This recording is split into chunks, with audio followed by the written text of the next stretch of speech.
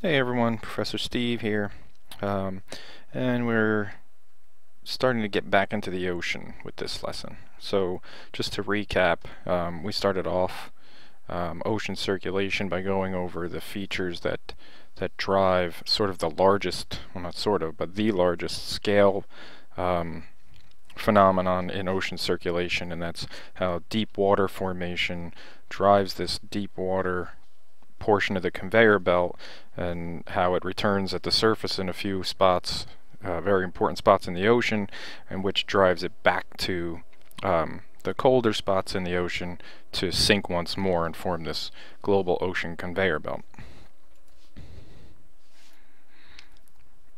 So next, to sort of address the more local, or I should say the ever decreasing scales of ocean circulation, we had to start to investigate or learn some of the basics on how fluid media moves on smaller scales and how it responds and reacts with respect to how the Earth rotates. So we went over coriolis, which is how fluid media, the apparent path of fluid media moves on the Earth or on any rotating plane. And then we went over how gravity would make any fluid media that's piled up. Gravity forces that to be what we call a pressure gradient, higher pressure in one area and lower pressure in another area. And when you have that pressure gradient, you have flow from high to low. And when Coriolis enters the picture, or when you apply Coriolis to that flow on large scale moving fluid media, you get that rotation, you get the deflected path, right? And so in a high pressure system, you get the flow moving this way. In the northern hemisphere, it's deflected to the right out of the screen at us, right? And on the left, it's deflected to the right into the screen, and we get this high pressure system which rotates this way, right? And the opposite in a low pressure center, because the high pressure is on the outside, flow is towards the center. So over here, the flow is this way, it's deflected to the right this way, out of the screen. The flow is this way, it's deflected into the screen. And we get this when we look at it from above for a low pressure center. So then we looked at air physics and how humidity and temperature set up these individual atmospheric cells, right, that cause we have low pressure at the equators, which allows air to rise, and then as you get away from the equator, you experience some Coriolis and you experience this divergence. Then we get cooling and humidity, and we get high pressure, which sinks. We get the same thing at the poles, and this rotation here and here sets up a cell in the middle. And so we get these alternating zones of low, high pressure. Right? So when we apply that to essentially the entire atmosphere, we get this three-dimensional sort of corkscrewing patterns of wind bands, right? Global wind patterns, and they happen in between these high and low pressure centers, right? And because of Coriolis, they're deflected to the right in the northern hemisphere, right? The flow is always from high to low, deflected to the right in the northern hemisphere, from high to low, deflected to the left in the southern hemisphere, and it alternates to the right, to the right, to the right, and then the opposite down here. So now what we're going to do in this lesson, or the next few lessons I should say, is go over how this we needed to understand how this sets up, how these global atmospheric patterns set up, in order to understand how that affects and drives the remaining patterns of ocean circulation. Okay, and so we've moved from global, the ocean conveyor belt, to the surface currents. So on top of this large scale, always turning thermohaline circulation, the ocean surface currents, even though it's constantly returning back to the poles to form deep water again, there's this underlying circulation of the in the surface that's driven by the winds, right? So the winds push it, that's the energy source, and the patterns are driven by that wind, but also are governed by the spinning of the Earth, obviously with Coriolis, and then they're also guided by by things that get in their way, right? So they're shaped by the sea floor somewhat, but mostly, or in the shallows by the sea floor, but mostly that means interactions with the continental boundaries. So the water can be pushed in one direction, but it eventually is going to hit a continent. But let's talk about some of the phenomena or the physics that guides all this. And very briefly, we'll just talk about flow as it nears a surface. Now the surface can be, this could be the ocean or any water flowing along the bottom of a lake or an ocean. This can be a fluid medium running next to another fluid medium in a different direction. But this interface here, right? So where they touch, it can be considered a surface. And so the flow will be going this way in a constant velocity, and when it is constant we call that laminar flow, but as it starts to approach this interface here, it starts to interact with whatever this other media is. Okay, so let's pretend here that this is the sea floor or a solid surface. As it starts to interact with this solid surface, it starts to have this drag. Okay, it's due to friction, and as it starts to drag on here, this velocity decreases from that friction, and as it gets too slow, you can picture it kind of tumbling. Picture yourself sort of walking along at a constant velocity, and then you trip on something, right? Something, you interact through friction with something on the floor, and you trip and you tumble, and this is what causes turbulence. As you get very, very close to that surface, the actual flow is zero. So even when you have two fluid media interacting with each other, where they actually touch, the velocity is zero. And now that layer of zero can be very, very tiny, almost unmeasurable, but it's there.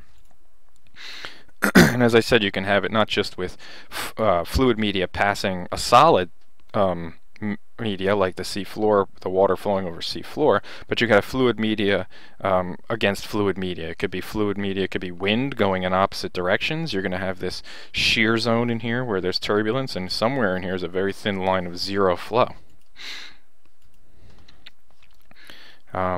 You can get this with something that's not necessarily moving in opposite directions, but just has two different velocities, a very high velocity layer driven by something moving past the very low velocity something, and you'll get this interface in here, and you'll get this turbulence.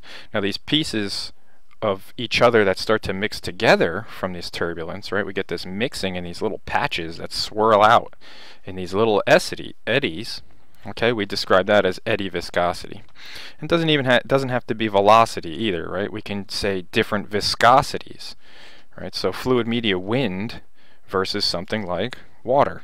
Okay, so if wind is pushing over water, it's such a strong difference in viscosity that you're going to have this friction and interaction in here.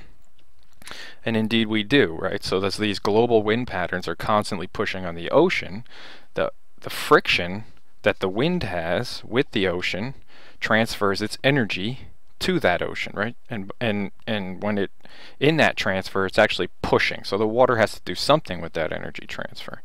Now we will talk about how that forms your regular everyday wave that you see it crashing on the beach, but that's not really the topic for today. But the point of this is to show that when that energy transfers, it decreases with depth, right? The wind pushes here, the maximum energy transfer through that friction is at the top, and as we get deeper and deeper and deeper, we lose that energy. And the reason we talk about that is so that we can go over the phenomenon that happens that really governs how the entire surface currents move. And that's described by something called the Ekman Spiral, discovered by a man named Ekman, a guy much smarter than I am for sure.